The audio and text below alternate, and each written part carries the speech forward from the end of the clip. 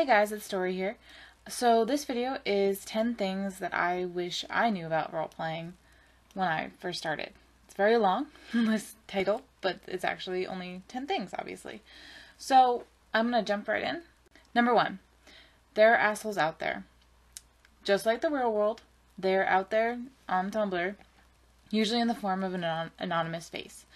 So don't take it personally. 2, you are never obligated to do anything you aren't comfortable with. This includes smut or just any situation in which you are very uncomfortable with as a person. You're never required to do them ever.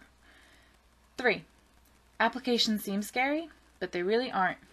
And admins, this is coming from me as an admin, are super excited when they get them.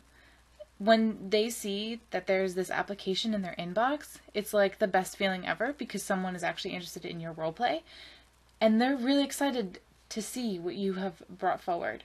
4, if you're denied, it's okay. Sometimes you're denied for stupid things, or technicalities, or you're denied because you just don't fit the roleplay, which is fine.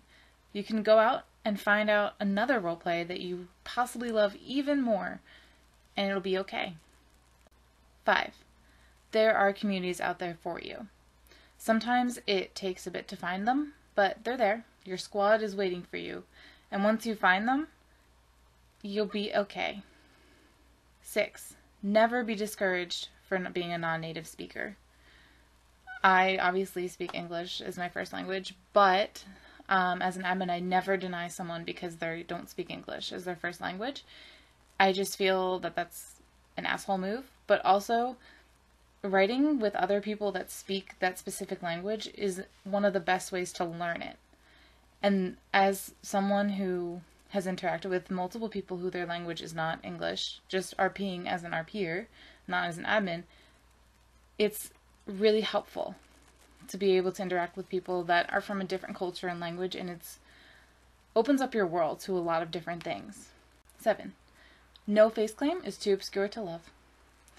8, development is always possible, be it in the character or yourself as a writer. 9, don't be afraid to speak up. If there's a problem, say it. Otherwise, you'll just sit there and fester with it, and it will take completely over. 10, this is for fun. If it's not fun, fix it. This is the biggest one that I think I've had to remind myself of a lot throughout the years that I've been Tumblr roleplaying. And it's surprisingly really easy to forget that it's just a hobby for me. It's just fun. And when I'm not enjoying it, that takes away from the whole experience, and it creates such a negative vibe around my life, and it's not what I want from role-playing. So if it's not fun, fix it. I'm going to make t-shirts of that and sell them, because it's really important. So that's the end of the list.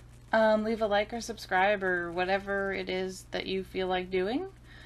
Leave me a comment of maybe things that you wish you had known when you first started role-playing. It doesn't have to be on Tumblr. It could be Twitter, Facebook, any forums. I don't even know what else is out there for role-playing online.